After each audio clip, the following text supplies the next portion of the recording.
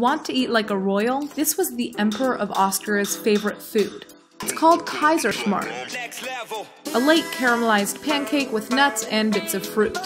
According to legend, Austrian Emperor Francis Joseph first tried the dish in the 1800s. He'd stopped for lunch at a farmer's home in the Alps, and the poor farmer was so nervous he accidentally scrambled the fancy pancake he was making. To cover up his mess, he doused the treat in plum jam, and luckily the emperor loved it. Try a little bit.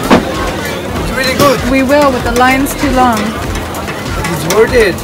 It's the reason. Dreams about to come true. There's plenty of other. Today, Kaiserschmarrn is served for dessert and even lunch.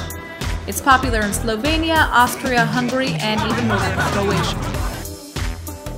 And even though it's topped with Nutella, apple jam, and powdered sugar nowadays, it still comes with plum jam, just like the emperor likes it.